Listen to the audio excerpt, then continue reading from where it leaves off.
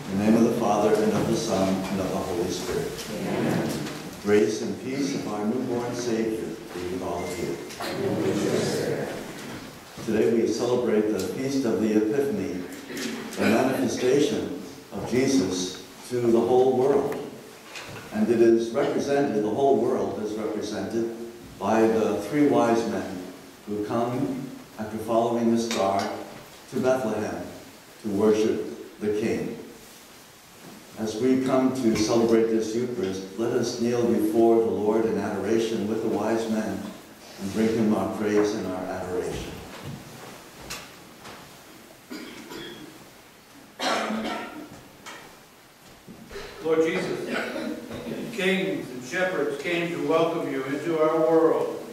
Lord, have mercy. Lord, have mercy. Lord Jesus, led by the magnificent star, the Magi came to bear gifts and adore you. Christ, have mercy. Christ, have mercy. Lord Jesus, lead our hearts by the star that leads us to you as we bend our knee in adoration. Lord, have mercy. Lord, have mercy. May Almighty God have mercy on us, forgive us our sins, and bring us to everlasting life. Amen. Glory to God in the highest, and on earth peace to people of good will. We praise you, we bless you, we adore you. We glorify you. We give you thanks for your great glory. Lord God,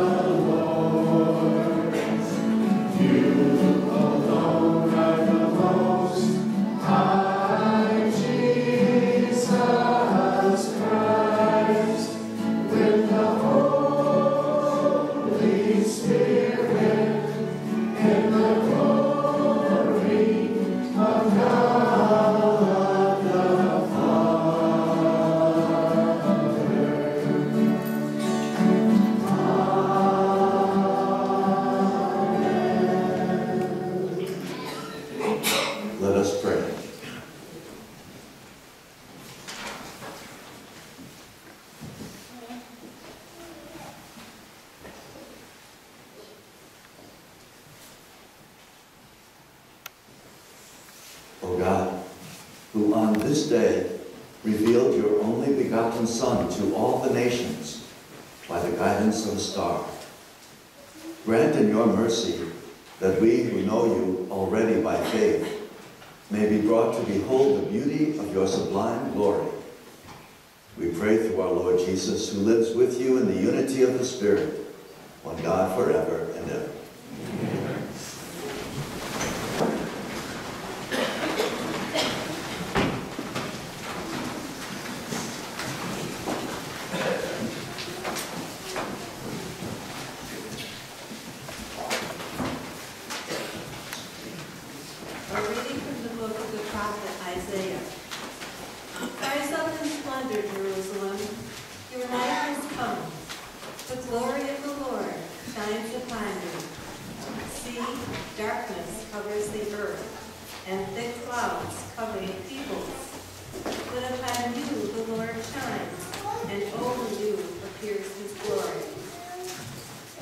Nations shall walk by your light, and kings by your shining radiance. Raise your eyes and look about. They all gather and come to you, your sons from afar, and your daughters in the arms of their nurses. Then you shall be radiant at what you see. Your heart shall throb and overflow. For the riches of the sea shall be emptied out before you. The wealth of nations shall be brought to you. Caravans of camels shall fill you. Dromedaries from Midian and Ephah, all from Sheba, shall come bearing gold and frankincense and proclaiming the praises of the Lord. The word of the Lord. Thanks be to God.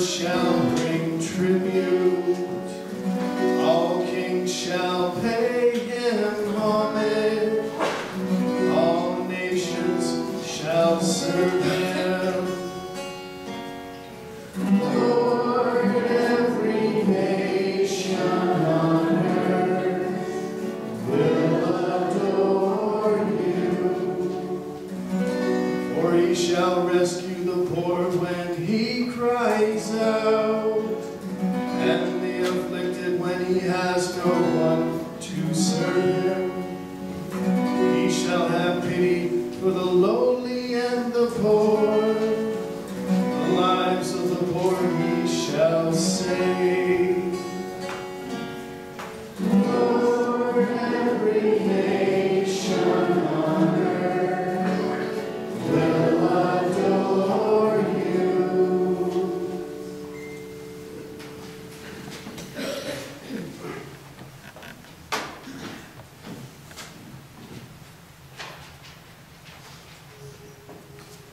A reading from the letter of St. Paul to the Ephesians.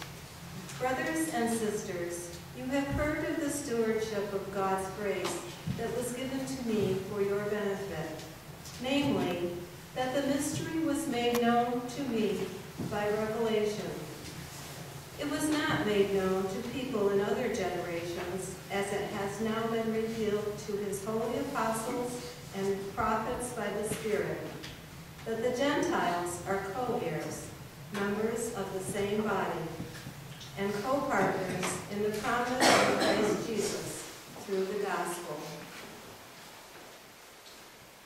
The word of the Lord. Thanks be to God.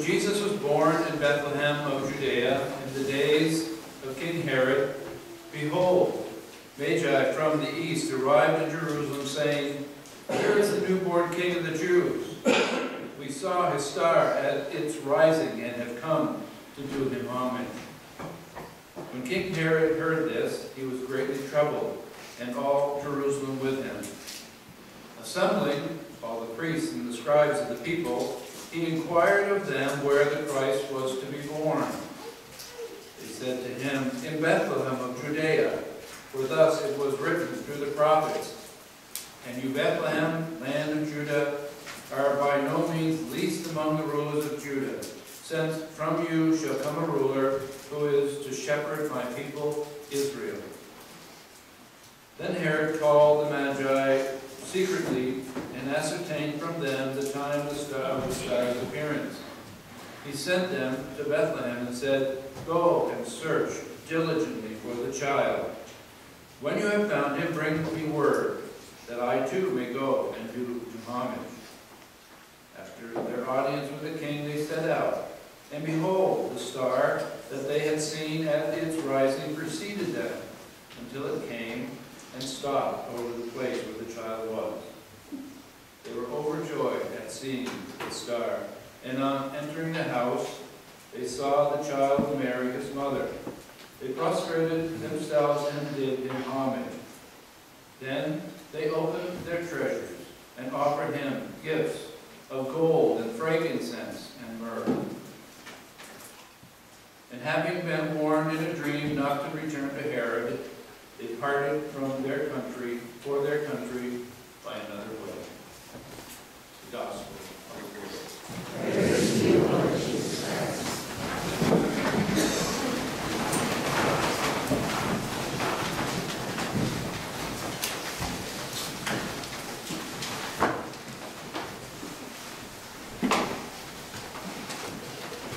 Today is a cold and dreary winter morning, and it takes a little effort to get up on kind of a day like this. But walking into the church today, I think our eyes are immediately drawn to this beautiful star of Bethlehem. And it warms us and it helps us to enter into this beautiful feast of the Epiphany. What we know of the Epiphany, we've heard a great deal of in our first reading today from the prophet Isaiah. This time for the Jewish people was one of the darkest moments of their history. And in this time of despair, the prophet Isaiah tried to bring them a message of hope. And he said to them, don't give up. The light will shine, and the darkness will be scattered. And he tells them that the Messiah will come to save them. And when he makes his appearance, our hearts will throb and they will flow over in love and joy at his presence. And tributaries from all over the world will come to Bethlehem, and they will bring the fortunes of the world in homage before the Messiah.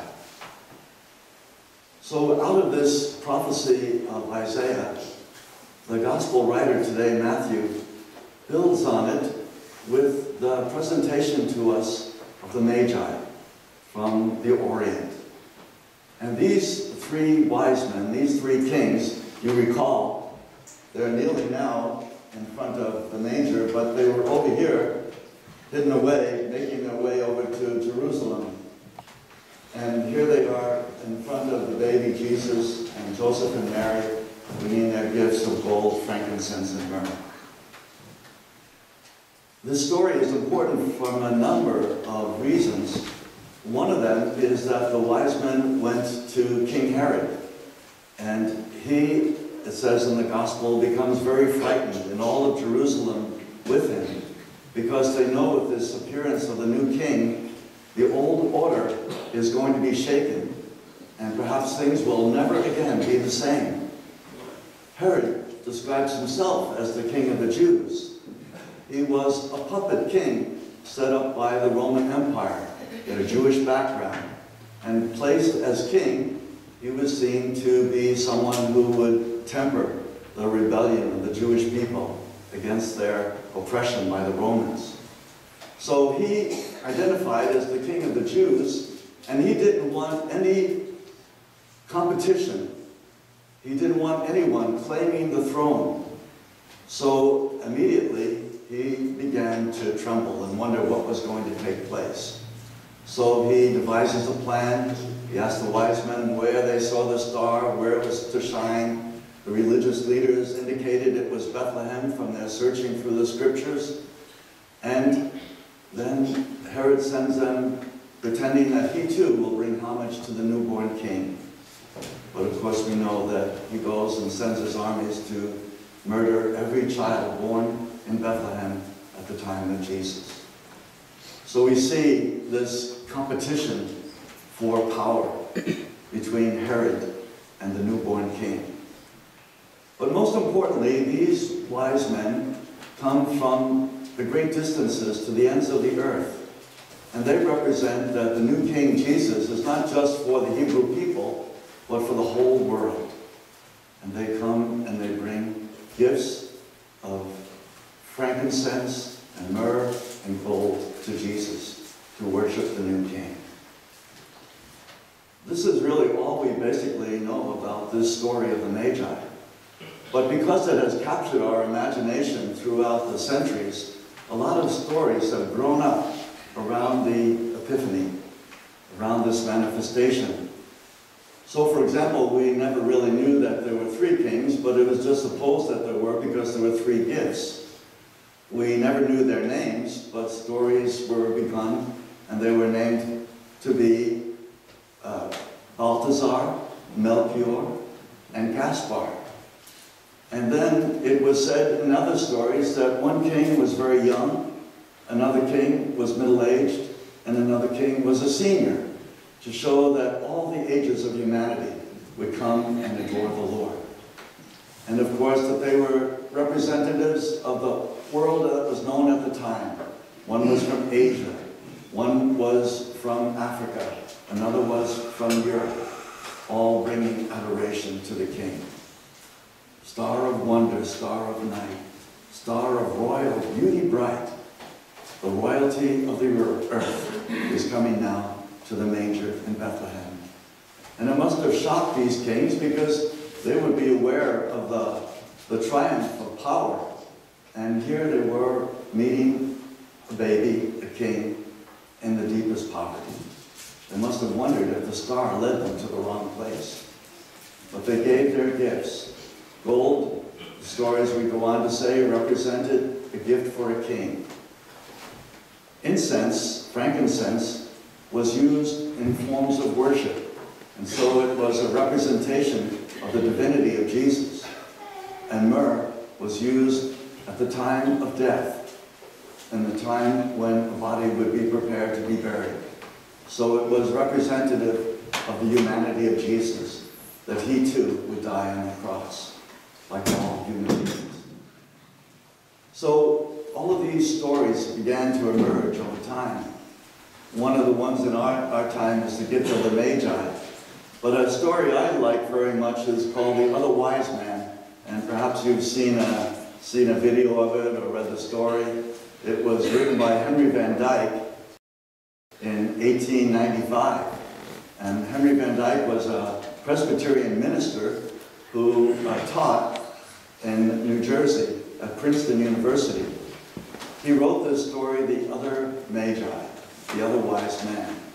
And it's to show something very special that we can all think about today on this Feast of the Epiphany. The storyline is that there were 4 kings who were going to bring their gifts, gold, frankincense, and myrrh, and the 4th king was going to bring jewelry or precious gems, a sapphire, a ruby, and a number of pearls. And, you know, of course, in those days they didn't have cell phones and they had a hard time communicating. So they planned on this rendezvous for a long time, that they would meet up outside the deserts of Jerusalem. And then together they would form a caravan and make their way to bring their gifts to the newborn king. Unfortunately, the other wise man named Artaban was delayed. He was making his way and he met a man dying in the path right before him.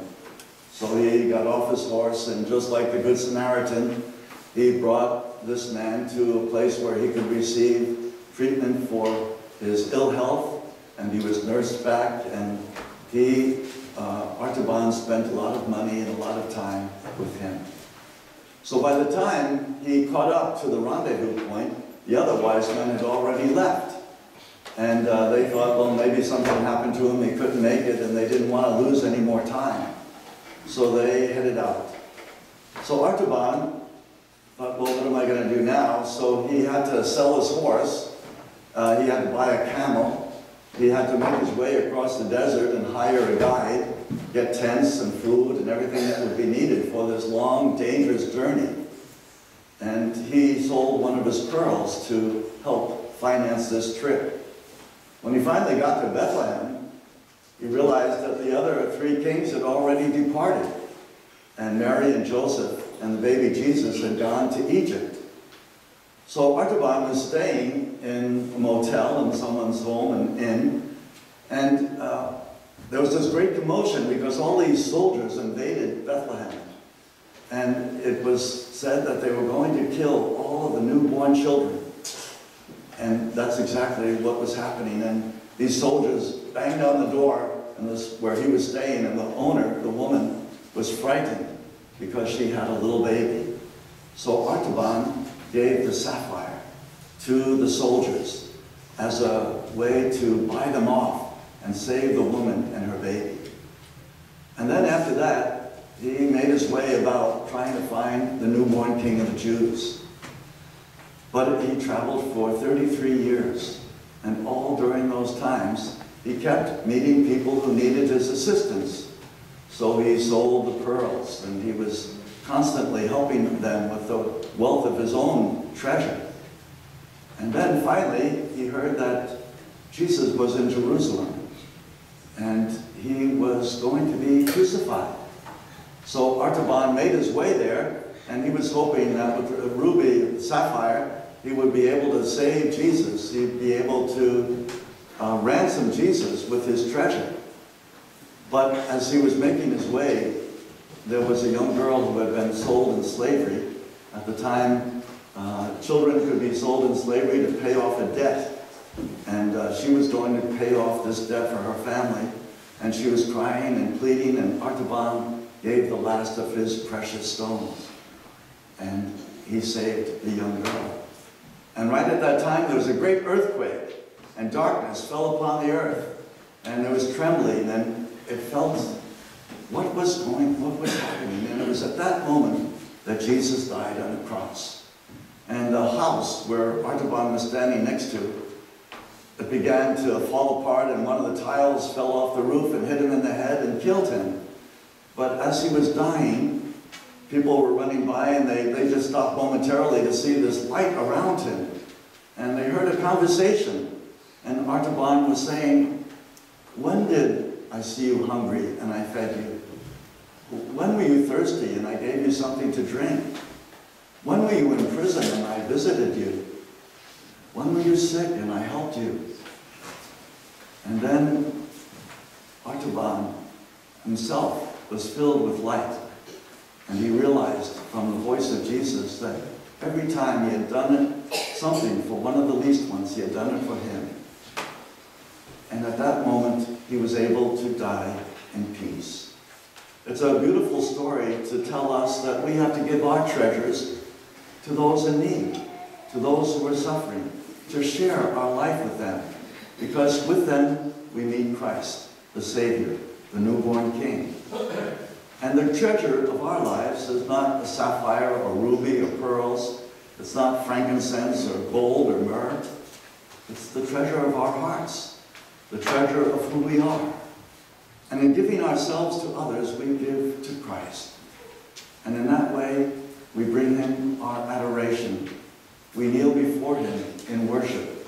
We reverence him as we reverence others. So today we look at this beautiful star in the brightness of the other stars of the night, and we see this newborn Savior, and we see these three kings bringing in adoration. And we too, like that Old Testament of Isaiah, are light for the world's darkness.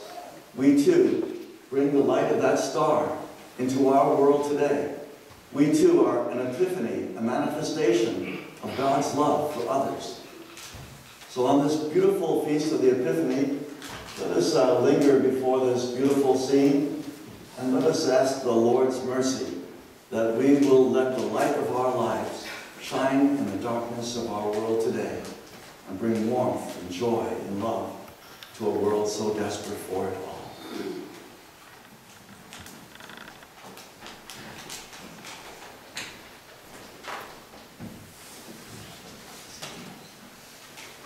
Let us stand now and profess our faith.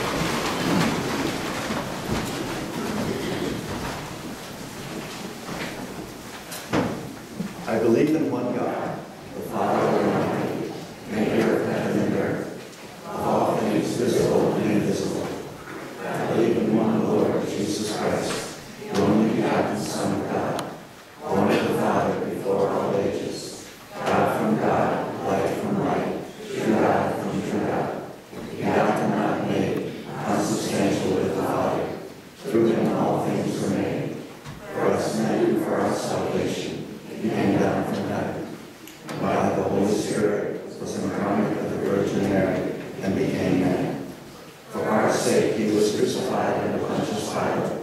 He suffered death and was buried, and rose again on the third day in accordance with the Scriptures. He ascended into heaven and is seated at the right hand of the Father.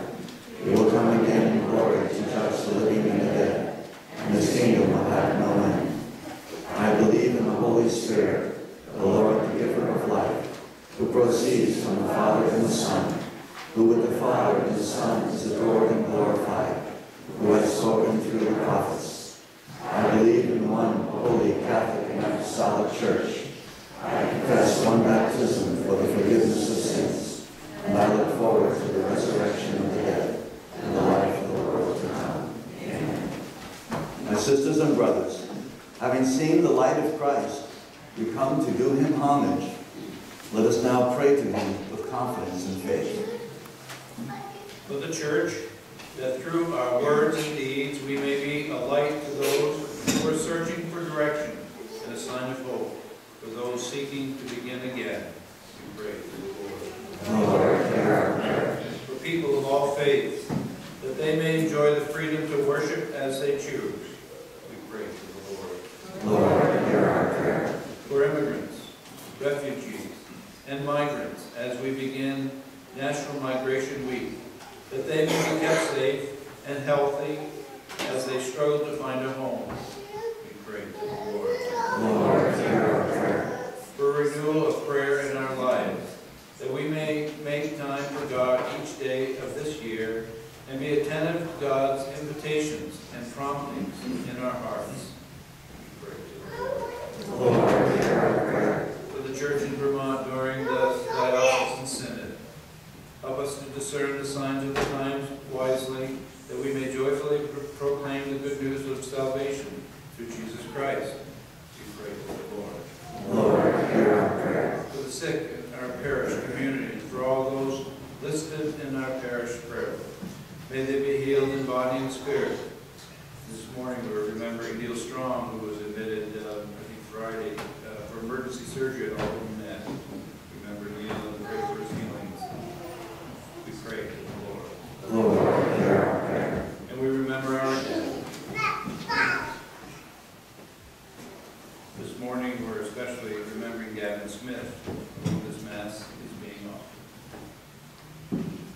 We pray to the Lord. Lord, hear our prayer. Dear God, we manifest our prayers to you. We know that you will heed them and be attentive to them. And help us to be light for our world today, as Christ your Son, our Savior, was light. We pray in his name, our newborn Savior.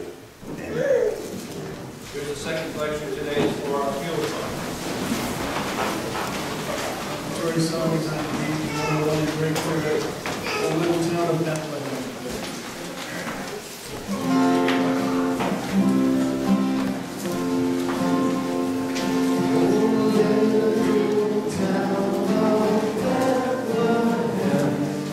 Still, the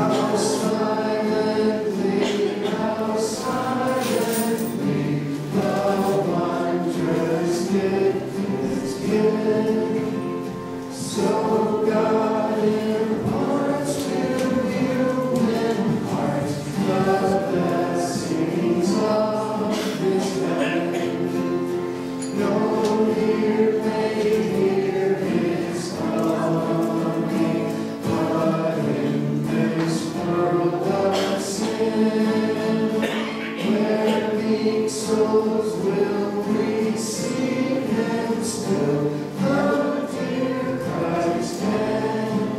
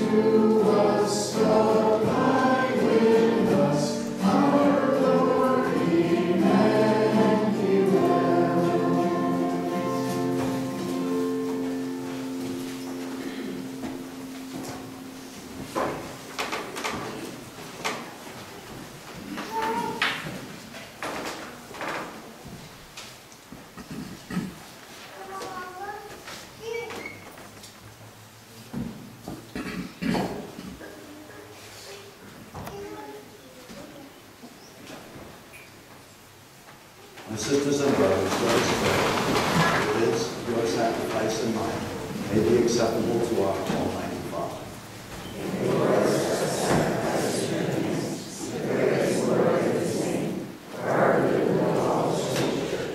Amen.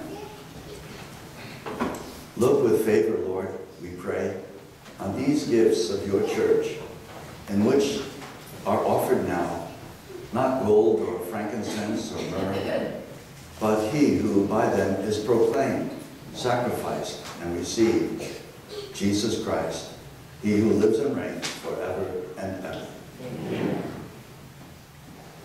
The Lord be with you. And with your spirit. Lift up your hearts. We lift them up to the Lord. Let us give thanks to the Lord our God. It is right and just. It is truly right and just, our duty and salvation, always and everywhere, to give you thanks, Lord, Holy Father, Almighty Eternal God. For today you have revealed the mystery of our salvation in Christ our Savior, as a light for the nations. And when he appeared in our mortal nature, you made us new by the glory of his immortal nature. And so with angels and archangels, with thrones and dominions, with all the hosts and the powers of heaven, we sing the hymn of your glory, as without end we acclaim. Holy, holy, holy, Lord God of hosts, heaven and earth are full of your glory. Hosanna in the highest. Blessed is he who comes in the name of the Lord. Hosanna in the highest. Hosanna in the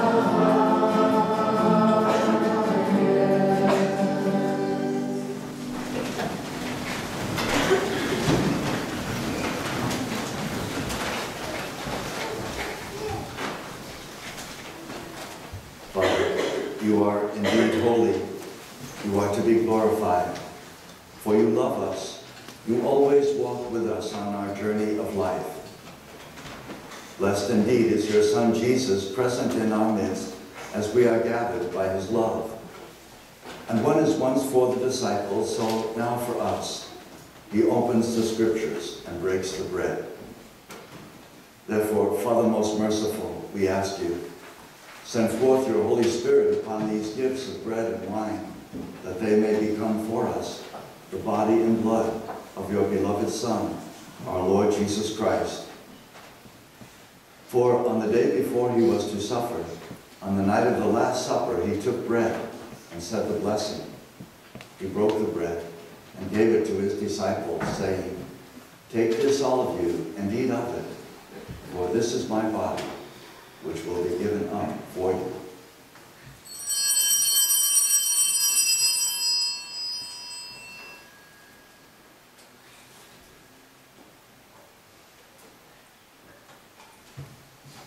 In a similar way, when supper was ended, he took the chalice, and once more, giving you thanks, he gave the chalice to his disciples, saying, "Take this, all of you, drink from it, for this is the chalice of my blood, the blood of the new and eternal covenant, which will be poured out for you and for many for the forgiveness of sins.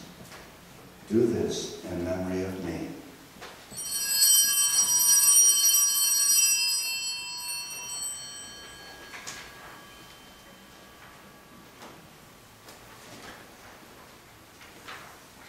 The mystery of faith. When we eat this bread and drink this cup, we proclaim your death, O Lord, until you come again. Therefore, Holy Father, as we celebrate the memorial of Christ, your Son, our Savior, whom you led through his passion and death on the cross to the glory of the resurrection, and whom you have seated at your right hand, we, your people, proclaim the work of your love until he comes again. And we offer you the bread of life and the chalice of blessing. Father, look with favor on this oblation of your church, in which we show forth the paschal sacrifice of Christ that has been handed on to us. And grant that by the power of the Spirit of your love, we may be counted now and until the day of eternity among the members of your Son, in whose body and blood we have communion. By our partaking of this mystery, Almighty Father, give us life through your Spirit. Grant that we may be conformed to the image of Jesus. Confirm us in the bond of communion, together with Francis our Pope and Christopher our Bishop, with all other bishops, priests, deacons, our parish community, and your entire people. Grant that all the faithful of the Church, looking into the signs of our times by the light of faith, may constantly devote ourselves to the service of the gospel. Keep us attentive to the needs of all people, sharing their grief and their pain, their joy and their hope. May we faithfully bring them the good news of salvation and go forward with them along the ways of your kingdom. And Father, remember our sisters and brothers who have fallen asleep in the peace of your Christ. Remember all of the dead whose faith you alone have known. Admit them to rejoice in the light of your face. In the resurrection, give them the fullness of life. Father, grant also to us, when our earthly pilgrimage is done, that we too may come to an eternal dwelling place and live with you forever, in communion with the Blessed Virgin Mary, Mother of God, Blessed Joseph, her spouse, the apostles, the martyrs, and all of the saints, where we shall praise you and exalt you through Jesus Christ, your Son. Through him and with him and in him, O God, Almighty Father, in the unity of the Holy Spirit, all glory and honor is yours forever and ever.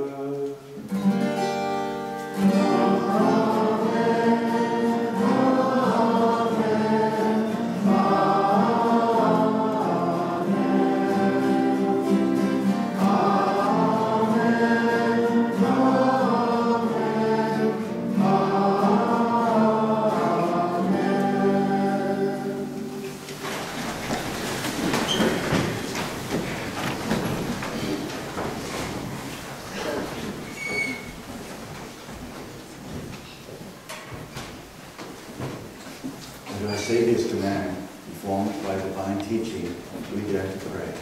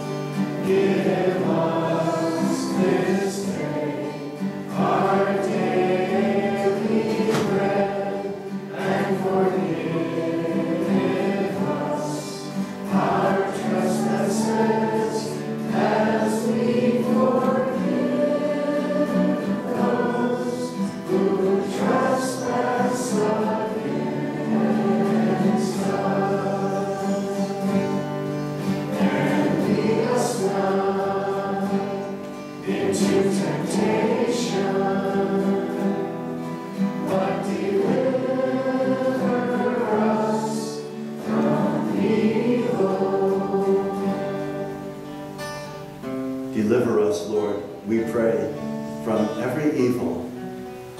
Graciously grant peace in our day, that by the help of your mercy we may be always free from sin and safe from all distress, as we await the blessed hope and the coming of our Savior, Jesus Christ. For the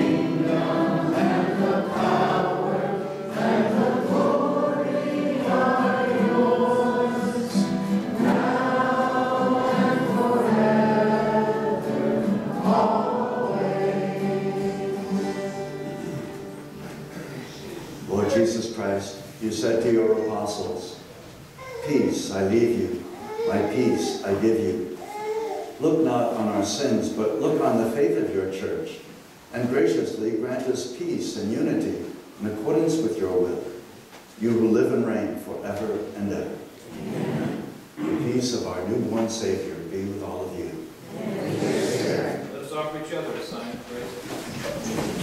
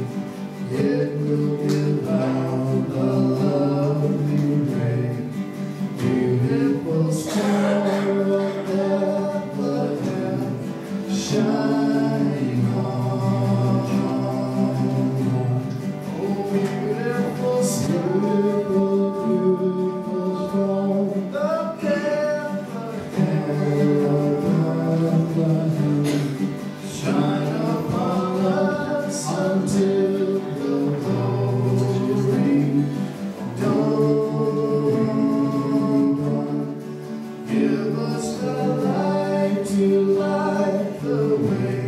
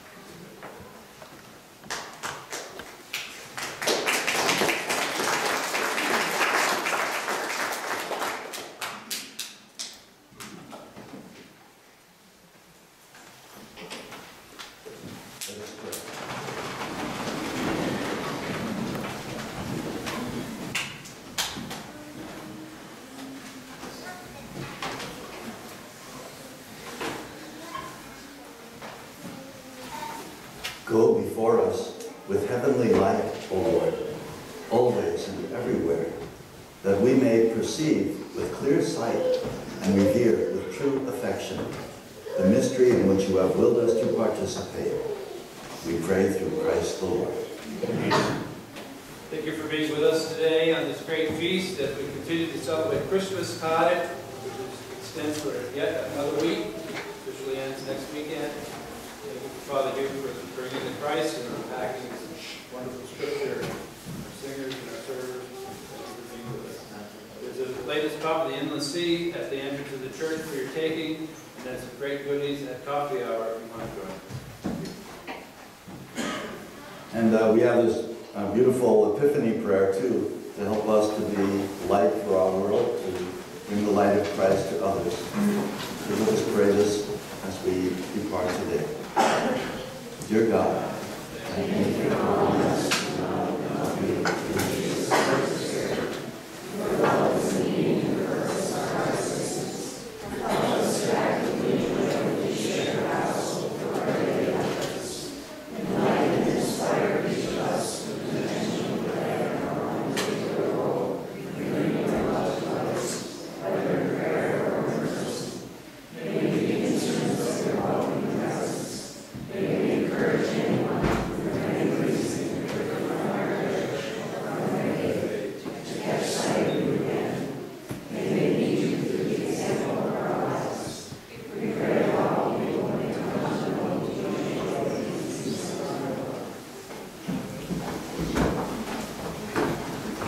Lord be with you. May Almighty God bless you, the Father, the Son, and the Holy Spirit. Amen. Our celebration's over. Now go out into the world to love and serve the Lord. Thanks be to God. Closing song is on page 98, Breaking Bread. Go Tell It on the Mountain.